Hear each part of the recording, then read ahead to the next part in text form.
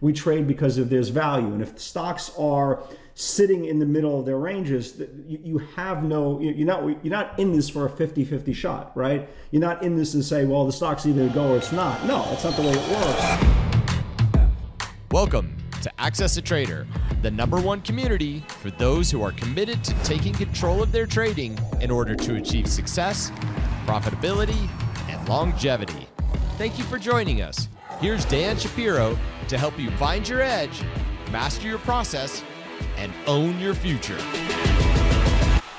Hey guys, good evening everybody. Welcome to another edition of the AccessATrader.com nightly wrap-up show. Hope everybody is doing well. So let's kind of review from yesterday. We talked about the NASDAQ 100, the Qs, putting in an inverted hammer, which is a short-term negative. Doesn't mean the market's going to go to the lows. Doesn't mean it's going to go to pandemic lows. It just means it's a short-term sell signal that the market high probability will go to its next demand zone. And that's exactly basically what happened today. You had a day two of selling, and we went through the 10-day moving average pretty quickly. In the morning, we went all the way down to the 20-day moving average. And just like all bull markets, it's structural, right? And that's all it is. You don't need to have a throw the baby out with the bathwater scenario to kind of be proactive in potential selling pressure. And what we saw yesterday, what we saw, we were prepared for today, going into today's session, is just day two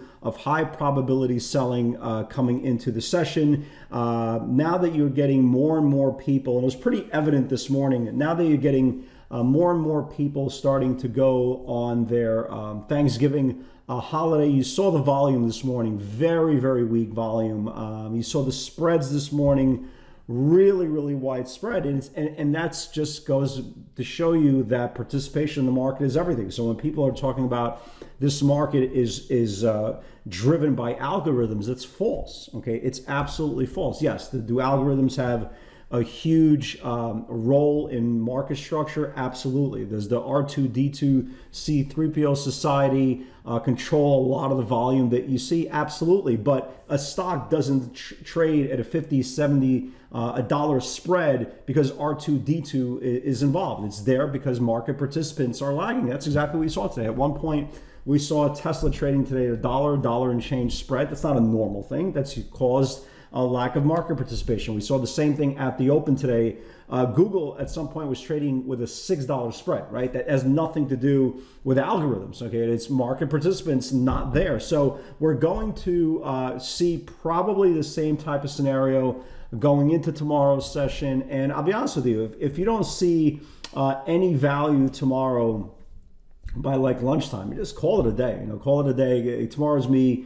Today and tomorrow, the two busiest travel schedules of the holiday season. And you know, the market has been absolutely phenomenal, incredible action. People are just decompressing, and I've said this today in the webinar. You don't need to go nuts every single day. Be a better friend to yourself, right? Once in a while, just take a deep breath. The market's been really strong, both sides of the aisle, but especially on the bullish side. You're getting terrific value most days. Sometimes, hey, listen, you know, the market, you know, less volume, bigger spreads, blah, blah, blah. The continuity is there and that the theme is not really there. Just throw in a towel. Say, look, let me see what I can get. Worst case scenario, there's always another day, day ahead. And that's exactly what we're seeing today. You know, big moves down today early. A lot of names were collateral damage of Zoom. Zoom took down a lot of the stay-at-home names early. You saw Chewy get hit. You saw Docu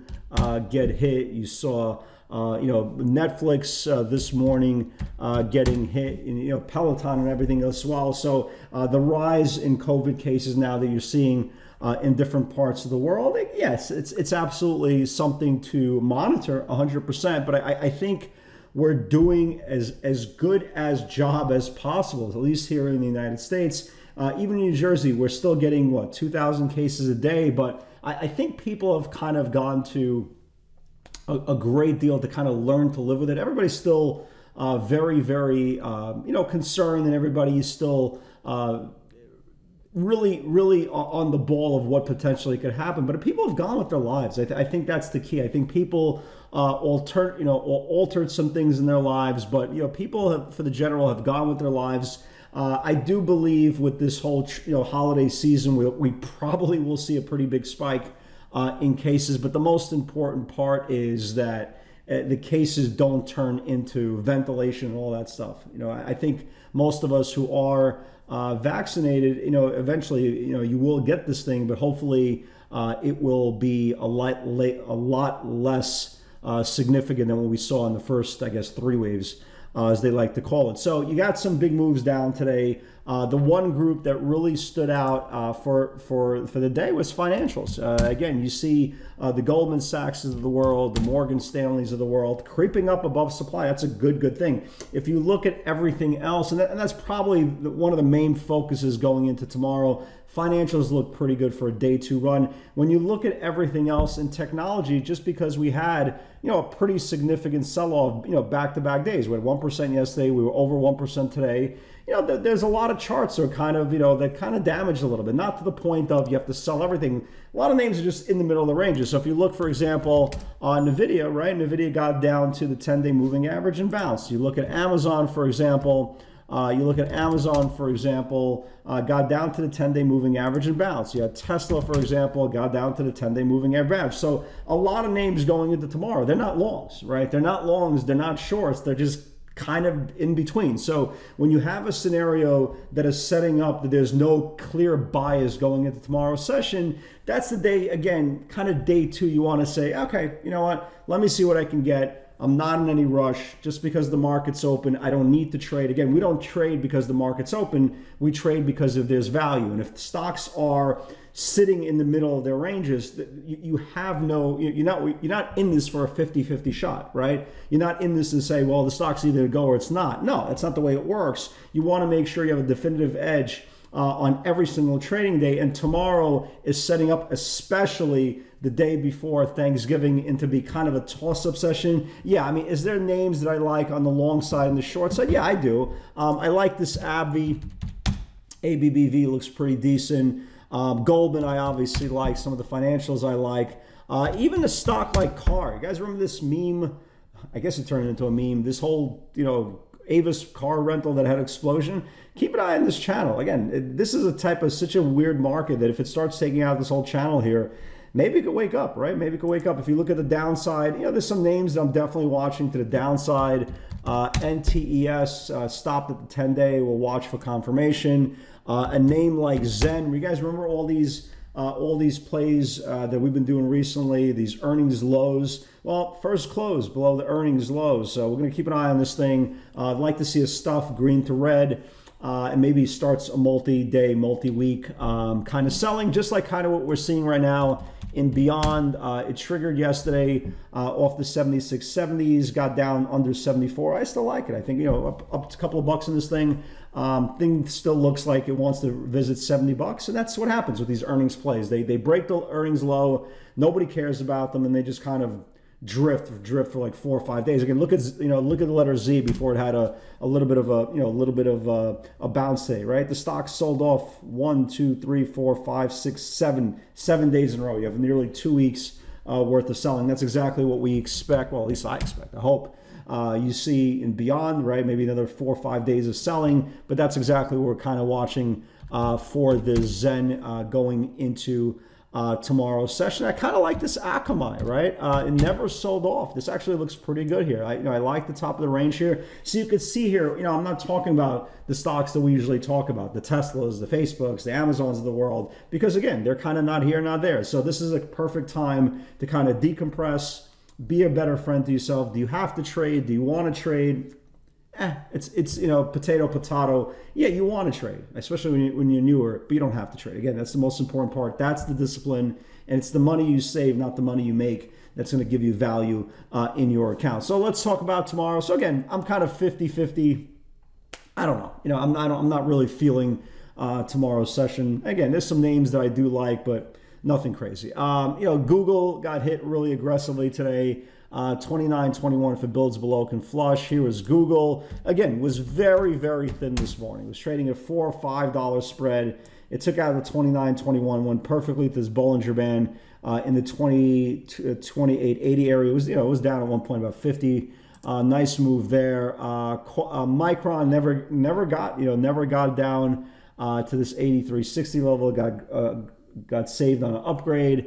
You had Qualcomm, not a big move. 78s. 78, not a big move at all. It felt like the market was kind of going through the motion. It went down, like $1. There wasn't big moves. There wasn't any big moves here, especially off the opening rips. SWKS kind of just sat there. This one went, unfortunately, pre-market that I didn't have a chance to. It just went straight down. Aggressive pivot for experienced traders, 319 held twice. This thing got hit really, really hard. The problem is it went down so fast pre-market. I don't think anybody had a chance. It went down about 11, but again, I didn't have a chance to trade this thing. Chewy, straight down, 65.50, 65. It builds below, can flush. Here was Chewy. All right, so he took out the 65.50, 65, went all the way down to 62. Again, casualty of the stay-at-home names. This one, again, way too thin. It literally went from 617 to 605. It felt like on 2 shares. It was just way too thin. Impossible to even trade that thing. Docu got hit. Again, another example of the carnage that Zoom laid in his tracks. 242. If it builds below, can flush. Here was Docu. Right. Oops. DOCO. Here was Docu. So it took out the 42. Right. Took out the 42. Went down to 337. Nice move there. In Docu, AMAT, nothing huge. AMAT went down, maybe $1.50. Nothing big there. Tesla, boy, did I screw up Tesla. And here's a perfect example what I mean about how the market was. You could see there was no participation. So 1154 was the pivot on Tesla. I shorted his second entry. It goes down like $3, and it was trading literally like $1.50 spread. I saw it stalled out. I took a little bit of flow, break even on the balance, went up another like 5, and then next thing I know, it turned around. It sold off like 50 points. So, okay, I definitely dropped the ball on that one. Anyway, it is what it is. So that's it. And then here's my message. I go, take the gas off, take volumes light, spreads are wide, patience. Okay, we've been blessed with huge value. We don't need to trade because the market's open. That's exactly what we talk about every single day. Tesla just got absolutely destroyed. Lucid never got down to the 48.70. So look, it is what it is. What the hell happened to my? There it is. It is what it is. A slower day. I expect another slower day. Some opportunity tomorrow, but I think the key is always remember 2 things, guys. Premium hands only, and we trade because there's value. Guys, God bless. I want to wish everybody a happy and healthy Thanksgiving. May God continue to bless you all. Stay healthy, stay happy, and I will see you all tomorrow. Take care.